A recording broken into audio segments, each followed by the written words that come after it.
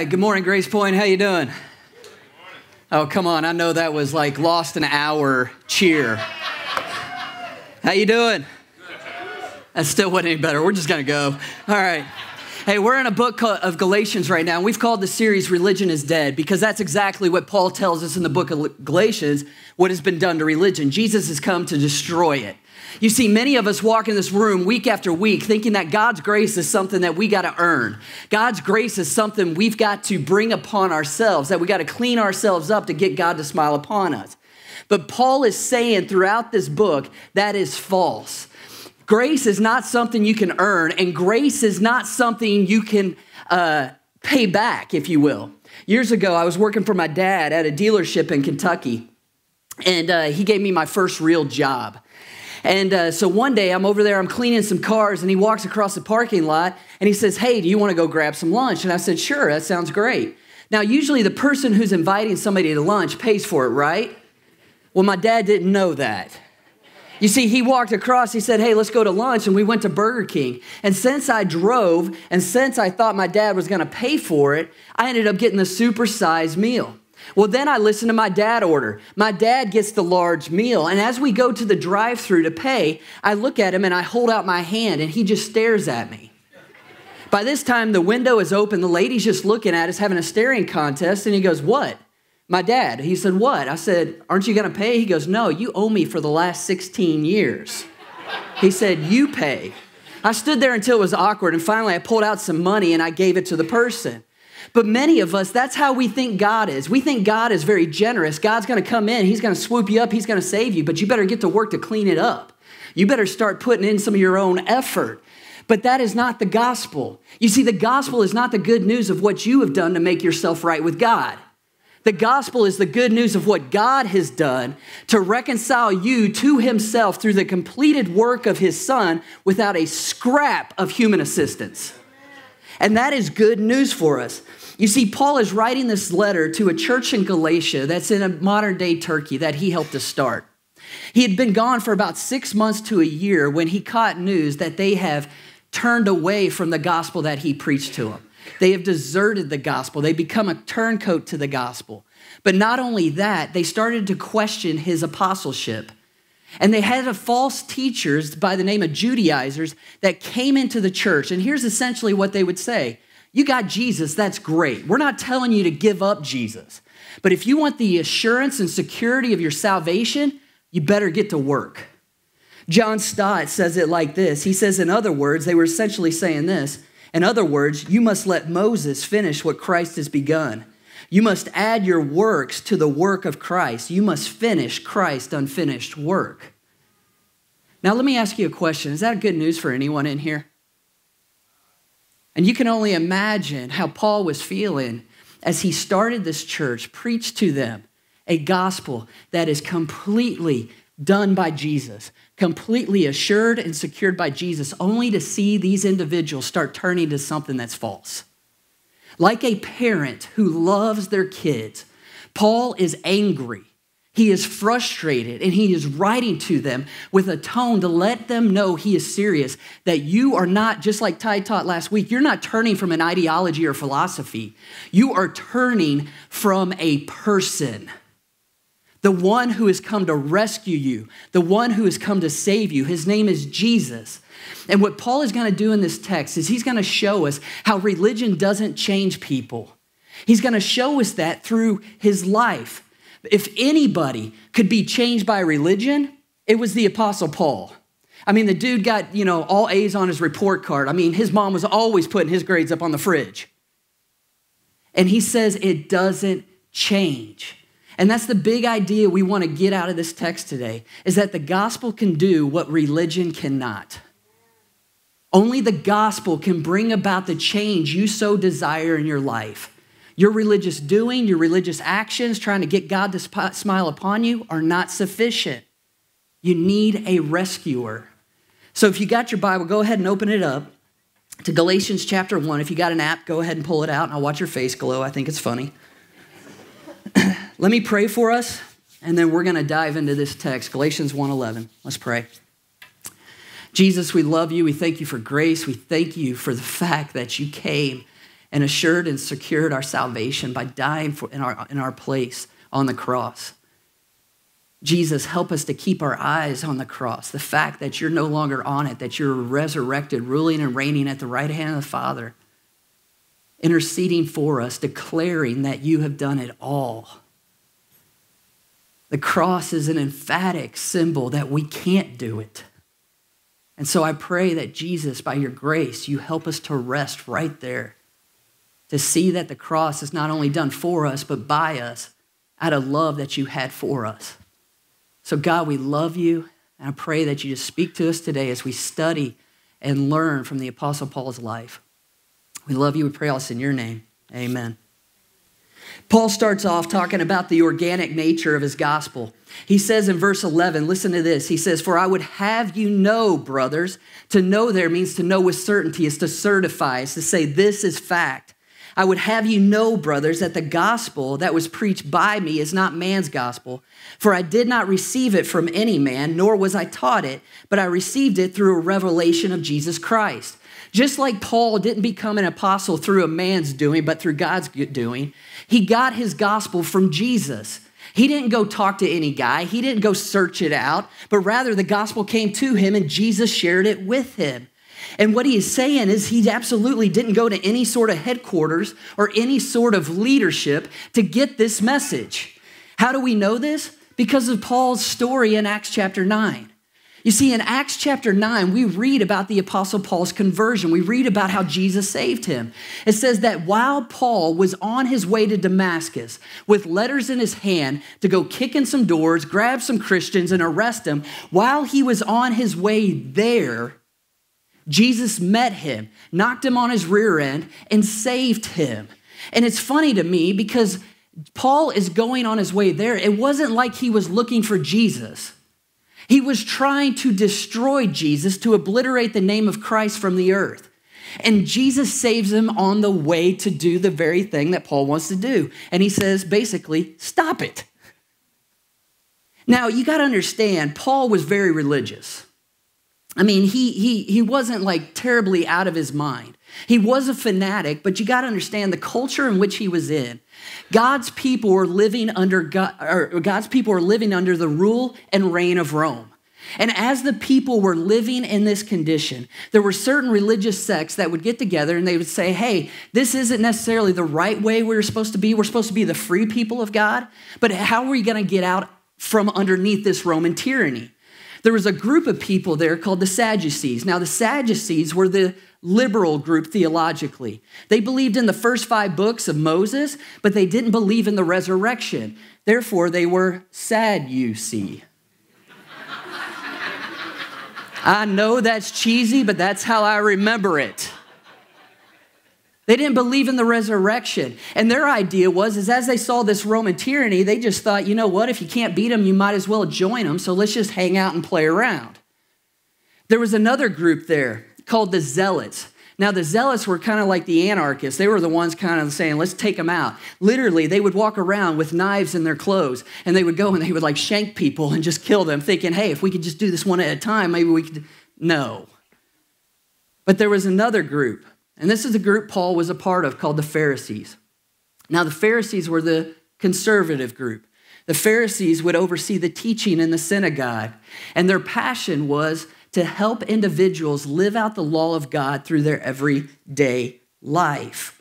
When you read in your Bible, especially in the Gospels, you'll hear things like it's a Sabbath day walk, which basically was a fence that they put around the Sabbath law.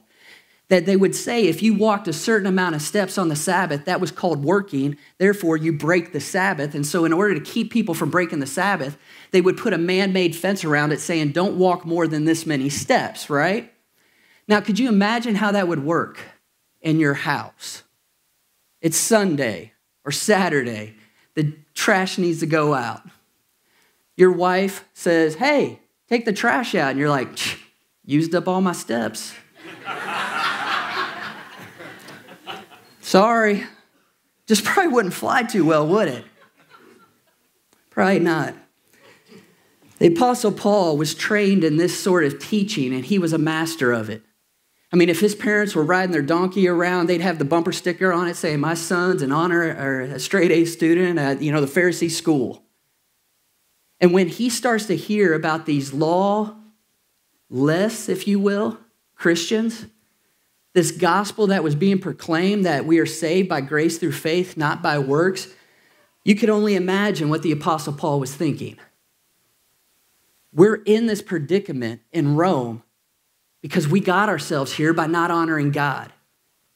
So therefore, the most God-honoring thing I can do is to take out those lawless Christians. And he goes after them.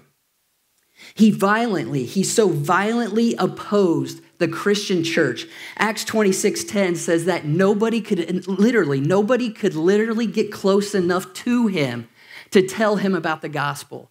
And so as he's on his way to Damascus to share or to arrest people, Jesus meets him. Jesus saves him. He says, Saul, Saul, why are you persecuting me? And I find that awesome because here's the deal. Who was Saul persecuting? The church. Who does Jesus say Saul was? Paul was. His name's Paul Saul. Okay. Who was he saying? Who was he saying he was persecuting? Jesus himself. Jesus so identifies with the church that if the church gets hurt, he's like, man, that hurts me too. That's how much Jesus loves you, Christian, that he identifies with you in your pain. Some of these false teachers were telling basically that Paul went up to Jerusalem, got his gospel from some sort of corporate headquarters and messed it up. Kind of like the game Telephone, if you will. You ever played the game Telephone? You sit in a circle with a bunch of people. It usually starts off with some phrase, but by the end of it, they're usually making fun of the person that started with the phrase. Or that's how I played it. Like it would start off like Frank is awesome, and it'd get to me, and I go, Frank smells like, I don't know, cheese. I don't know. Like, that's just how it would go. And they were saying that's what Paul was trying to do. But in this text, Paul is saying, I didn't make up my gospel. I couldn't have made this up. Don't you remember who I was before Jesus saved me? I was trying to take you guys out. And if you think about it, most of us in this room wouldn't make up a gospel like this, would we? Most of us in this room, if we were to make up a gospel, it would go something kind of like this. All good people are in, all bad people are out. Some of us in this room, we believe people are intrinsically good. Therefore, most people are good. Therefore, all good people in. But let me ask you a question. Did you lock your door last night? Did you leave your door wide open? There's something inside of us that if we're honest, we know we're not good. And so what we do is we try to make a scale of good works and bad works, a scale of comparison, if you will. Like, I'm not as bad as Hitler, but I'm also not like, I don't know, Walter White. I'm like in the middle. No, you won't even want to be in the middle of that. They're all over here. And that's what we end up doing. We end up doing a comparison game to make ourselves feel better, to say, well, I'm good, I can get in. There's others of us that we don't necessarily play the good card as much as we say, hey, you know what? They're sincere. They're passionate. I mean, what you believe in, if you're sincere about it, if you're passionate about it, that's a good one. I'll let you in that way. But I'll tell you right now, the Apostle Paul, when he was trying to destroy the name of Jesus, was very sincere. He was very passionate. Yet it wasn't right. Had a teacher in high school, they called him Wrong Way Joe. Well, we didn't, but they did, because we would have gotten detention if we called him that. But the reason they called him that is because he was playing a basketball game against our arch rival. And he got a rebound, and in a moment of just sheer joy, he jumped back up and put it in the basket. The only problem was, it was the other team's basket. Was he sincere? Yeah. But he was dead wrong. And for 20 years, he's known as Wrong Way Joe. But there's another way we can make up a gospel. And we know we're not good, but we believe we can work it out. We basically are like the Judaizers in this text, and we'll say something, well, Jesus is good, but I need to start doing this because Jesus plus something equals what? Everything. And if I can just clean myself up and just finish the work of Jesus in my life, then God will look upon me with smile. God will look upon me with grace. The gospel is absolutely offensive to religious people because here's what the gospel tells you. You can't do it. It's like Pastor Ty says, we are a nation of Americans, but the gospel is an Americant. You can't do it. You cannot clean yourself up. You cannot make yourself any more lovable to God. I love the way C.S. Lewis says it. He said, Christianity must be from God, for who else would have thought it up? Nobody. It is so offensive to our intrinsic nature. We always think, I got to clean myself up. I've got to earn it. I've got to do this. Yet the gospel looks at you and says, you can't. There's a pastor by the name of Tony Merida, and I love the way he said this. He said, the gospel is like water. You didn't invent it, but you can't live without it. And then he quotes the most interesting man in the world, and he says, please, friends, stay thirsty. That means don't go to another watering hole.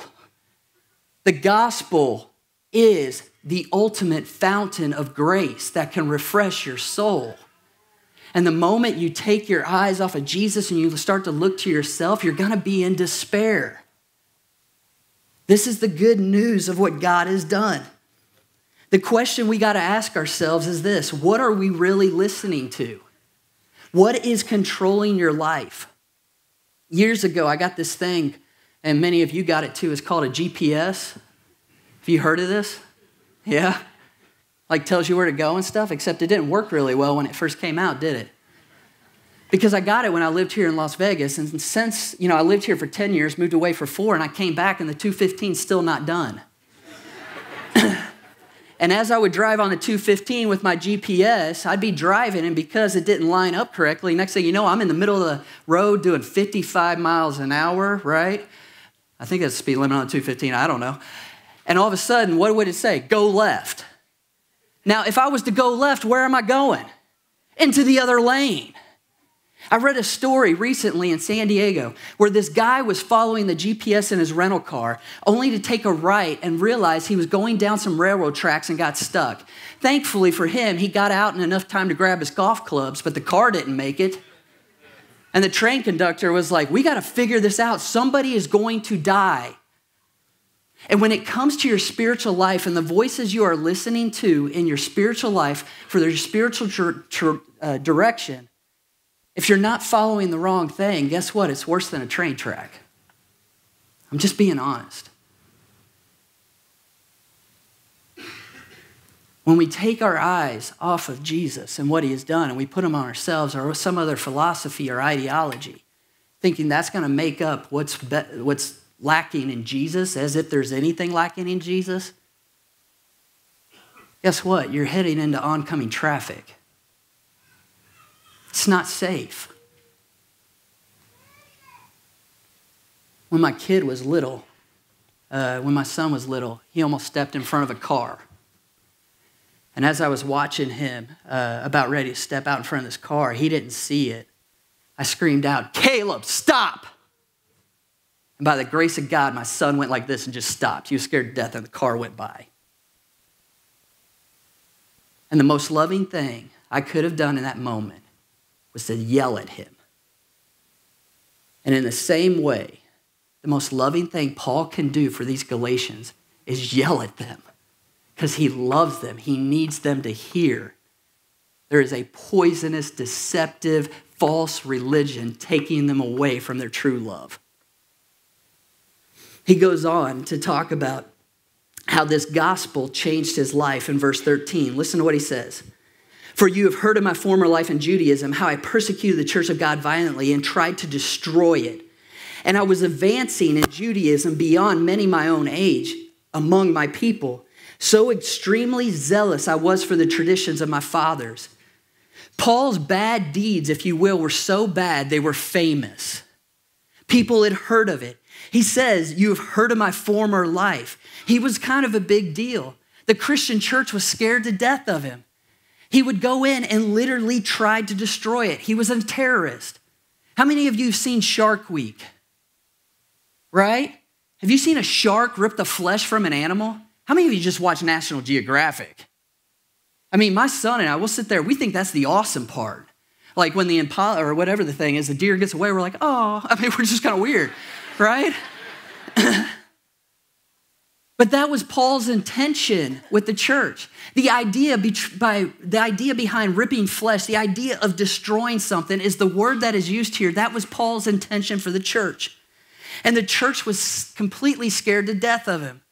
In Acts chapter 7, we read of the Apostle Paul overseeing the stoning, and just like Ty clarified, we'll clarify, not like Colorado, actual throwing rocks to kill somebody, of a guy by the name of Stephen.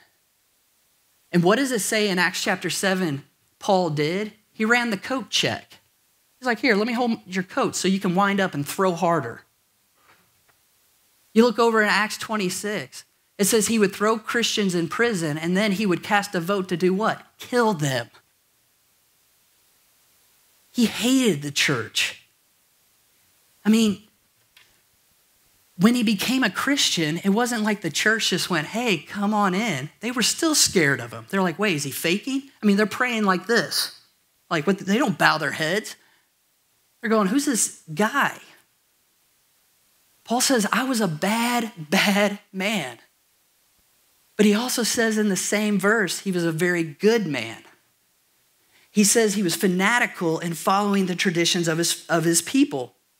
He says, I was advancing in Judaism beyond many of my own age among my people, so extremely zealous.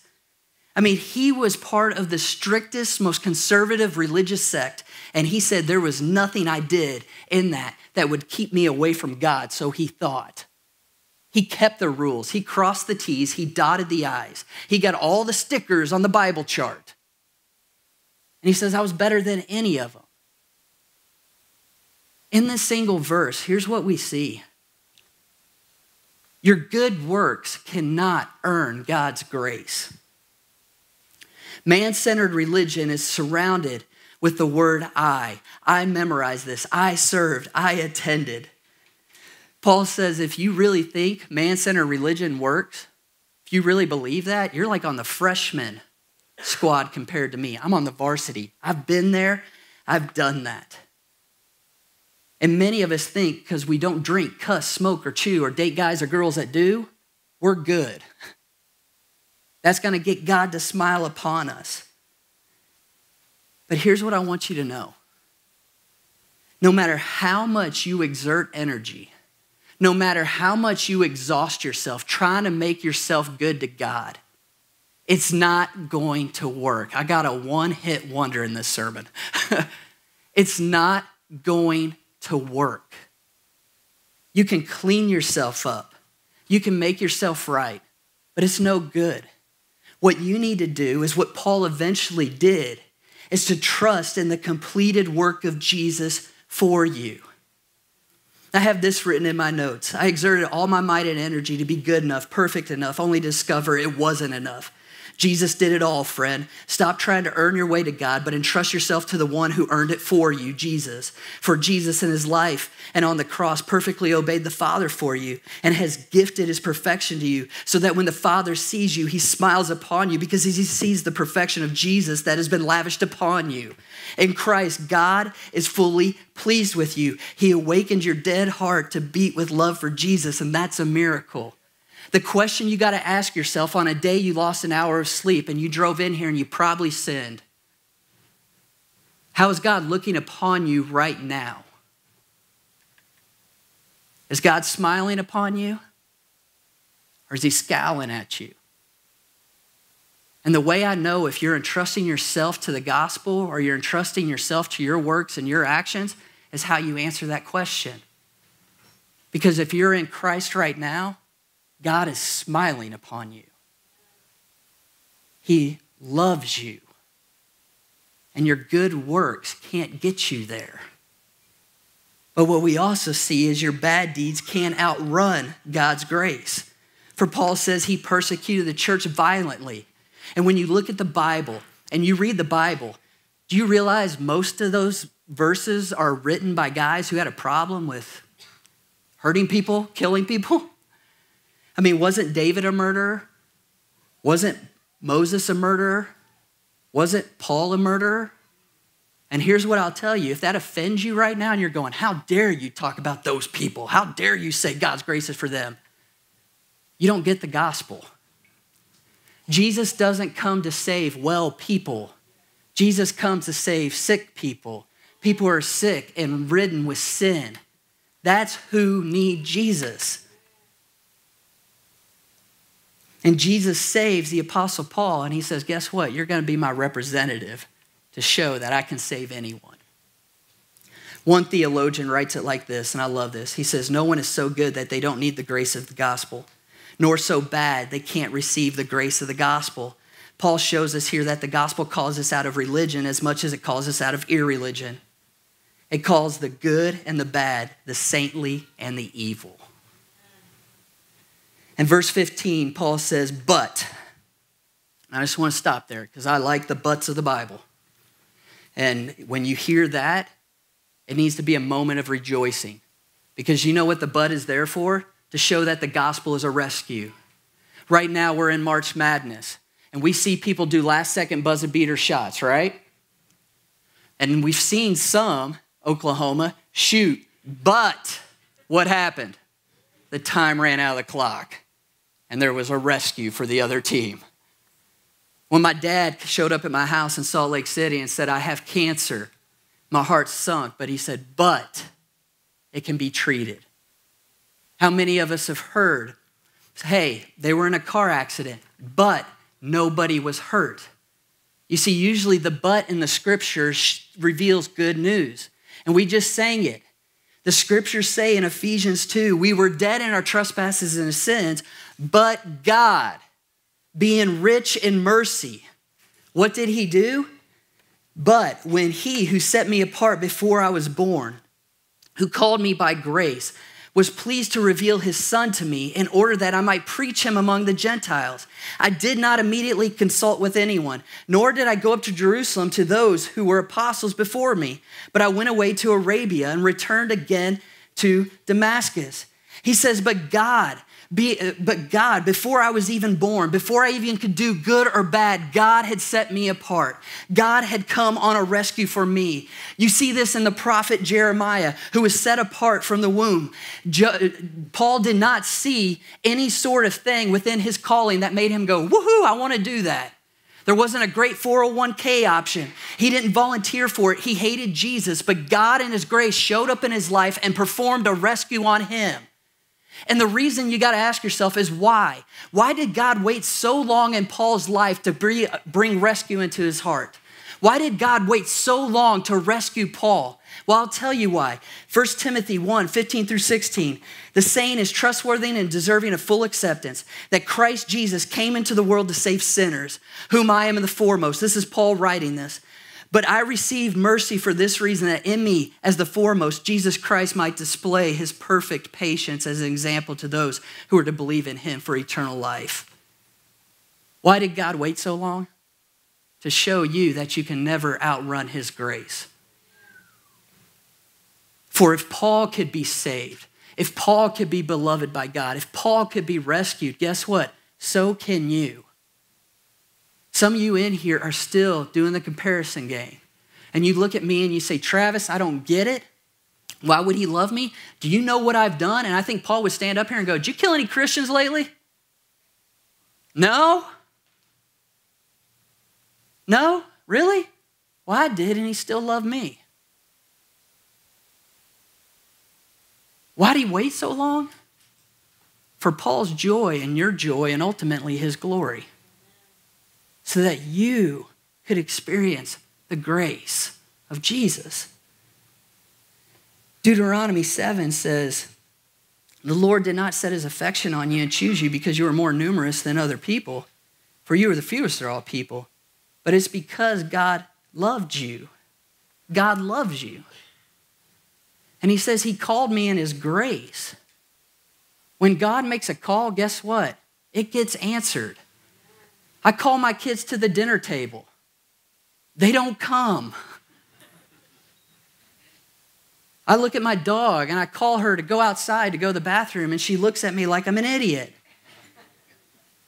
I call my son to answer his phone and he does not answer it. But when God makes a call, it always gets answered. And he says he called me by his grace. The acronym for grace that I want to share with you quickly, I love, is simply this: grace, God's riches at Christ's expense.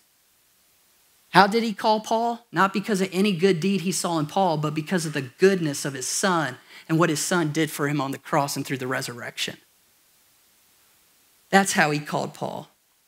And he opened his eyes to see the gospel. He goes on, or what we also see here quickly is we also see the purpose in his calling. To do what? To call him to proclaim the gospel to the Gentiles. And what we see in this is that though Paul was a sinner, though Paul was a rebel, though Paul was a terrorist, God did not waste anything in his life, but used everything in his life for the ultimate purpose to do what? To proclaim the gospel to the Gentiles. That's you and to me.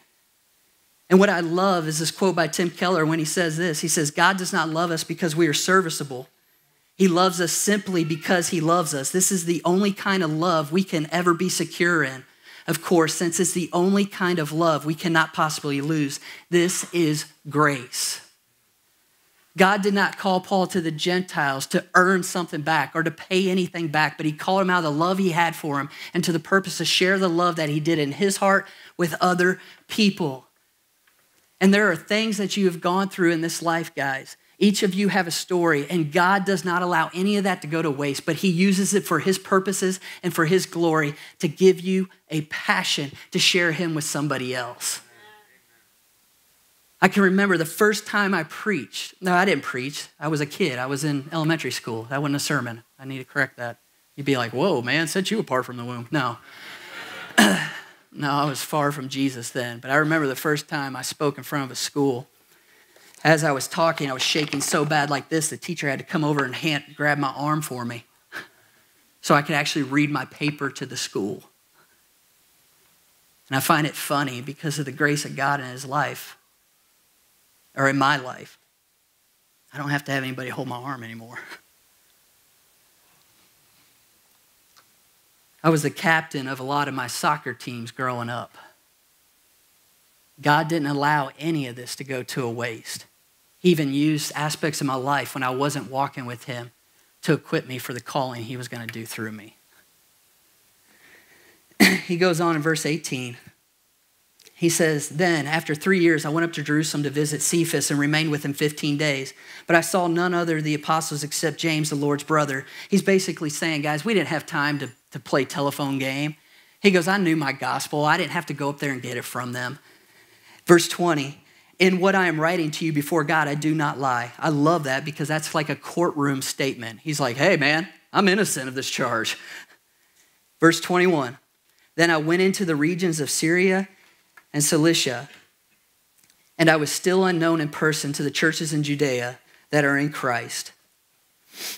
They only were hearing it said, he who used to persecute us is now preaching the faith he once tried to destroy. And they glorified God because of me. You see, Paul did the religious game, and it didn't work. And what Paul has showed us clearly is it's not your good deeds or your bad deeds. Neither of those things can keep you. One can't get you into God's grace. One can't keep you from God's grace. It's all because of Jesus. And when people saw the change that the gospel took place in Paul's life, what did they do? They glorified God. They praised God. And the moment I became a Christian, I saw my parents glorify God in a way I've never seen them glorify anything.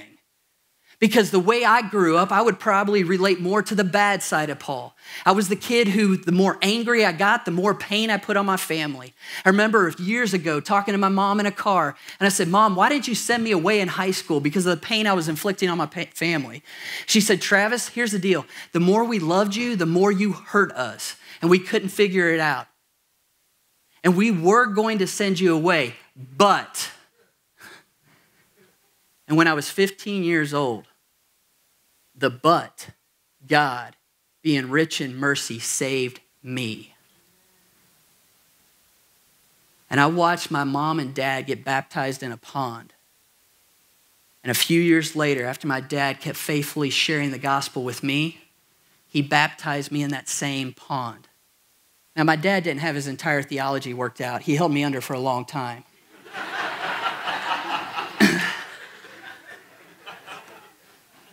I came up and I was like, what'd you do that for? He said, we got to get it all out of you. That's not what baptism is. Don't. Baptism is a public declaration that I'm following Jesus and trusting in Jesus alone. And since that time, God has done a work in my life. But not only did he do a work in my life, but he also did it in my brother's life, my little brother's life. And then guess what happened? Started doing a work in my cousin's life, in my other cousin's life, in my uncle's life, in my aunt's life. And I will tell you right now, that side of the family is glorifying God because they will tell you they are the irreligious, if you will, but God was still gracious to them. So where are you today? What voice are you listening to? What gospel are you running to? May it be the gospel, the only gospel that can bring change. The one that is from Jesus. Let's pray.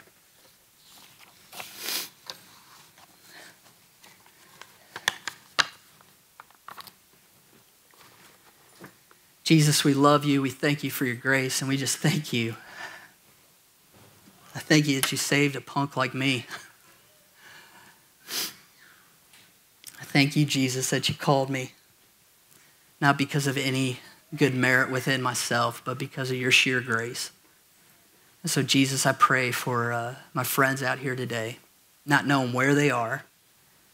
I pray that you just awaken some for the first time to the good news of your gospel, that on the cross, Jesus, you paid for it all, died for it all, and rose again. And God, I pray for those who are taking their eyes off of you, that you keep pushing them back to the cross.